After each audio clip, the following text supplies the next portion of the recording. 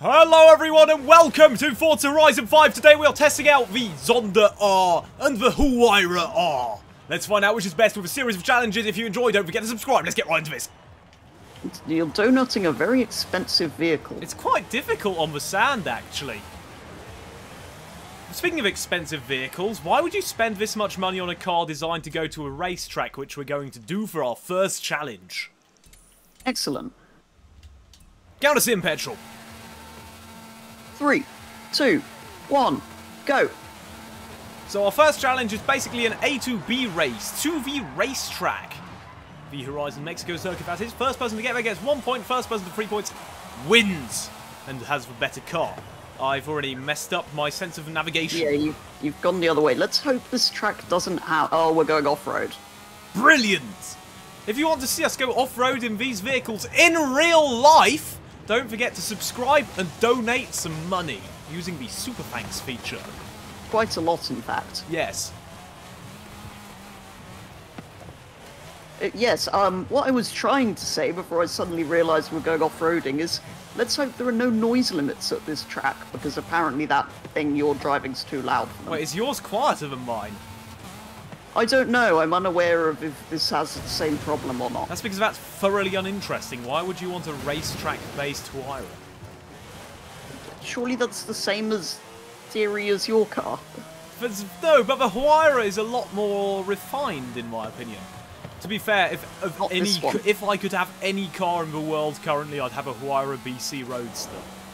Yeah, this is essentially one of those, but for the racetrack. It isn't, though, because it's an R, not a BC, and it also isn't a Roadster. Yes, but what if I don't want a car named after an American property developer? Is that what it's named after? Yes. I didn't know. What does it stand for, then? Is it Benny Mr. Roadster? Or Benny Coyola or something weird. I see. Isn't he the guy who made the stupid bouncing buggy for Forza? I'm sure about... Ow! What the bloody... the pinhole choller. Oh, right, yes. No, apparently he was the first Pagani customer. I may have put this car in a tree. How far? What was your top speed, by the way? 200 and many things. I don't actually know. Mine was 220. Oh no, rocks. Ow. Come on, please stay in the rocks so I have a chance of beating him. And away we go. Oh no, I've also put it in the rocks. Victory to Purple Petrol 13 in the Huayra R, thanks to my sense of navigation and a tree. Currently 1-0. Time for the next challenge, which is a proper race.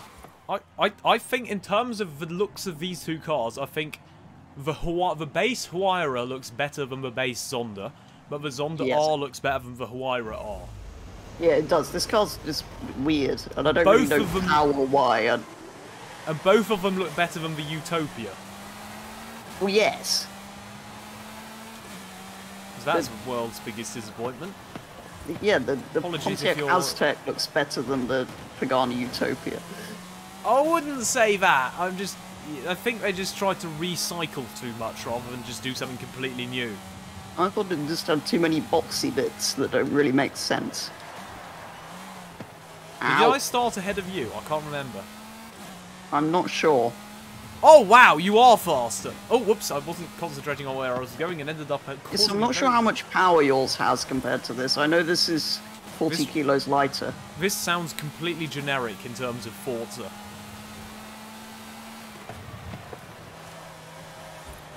We're being beaten by an aerial atom which is currently having a fight with a Chinese thing. How pretentious is it having a number 1 on your car? I bought it like this. I know. Which means someone made it like that. Actually, no, that's true. Having a 1 on your car is just...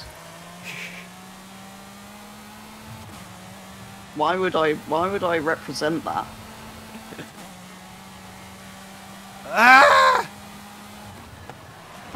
Oh no! Whoops. Wait, what? Why did that Actually, ghost? This is an interesting Why are you comparison. ghosting? So Why are you ghosted? I'm not ghosted. Come back here! We're both being beaten by a Chinese electric track-only car. This is not... Yeah, because I keep crashing. And... Well, Chinese. Apparently the they're atom is murder. Broccoli Nation. Why was I looking behind me instead of where I was For God's sake, Fail, this is the second race that you've lost for the car which you prefer. The interior of this car... Why has it got a rev limiter on the steering wheel? And a digital one on the screen. This is... What? Also, I love it when super expensive cars have, like, sponsorship stickers on them. Like, as if you didn't make enough from selling it. Right, so it's 2-0 to Petrol after my failure. Petrol is driving Huayra R as a reminder. I think that means it's already time for a drag race. Yes. Why? What? Okay, right. How? Oh, God. I think we should check out the horsepower and weight figures before we do that. That's where it spawned me. So apparently I have 838 horsepowers. 838 horsepowers? I have 739, so that's a 99 less. Yes, and I weigh exactly 1,100 kilos, yes, which I think is 40 less than yours. I'm 1,150. Yes. 3, 2, 1, go! This is for the Zonda! This is for... I don't know. I don't know if I messed up a gear shift because I'm looking at the interior view instead of the speed of the Forza. Yes. Petrol wins. Yes, the newer car is quite a lot faster. Yes, but it doesn't do that. Neither does mine, What does that? Again, if you wish to donate a couple of $1 million, we will do this challenge in real life. So feel free to do that. Except for the road legality problems, but yes. If they donate enough money, we can solve that problem. I see. If you donate enough money and we somehow find out how to do it, we will do this in real life. And on that note, I do hope you enjoyed this video. If you did, do consider liking and or subscribing. Don't forget to check out Purple Petrol's channel for his point of view of this video and have a great racing game content. If you have any suggestions for future challenges, please put them in the comment down below. Other than that, have a nice day. Goodbye.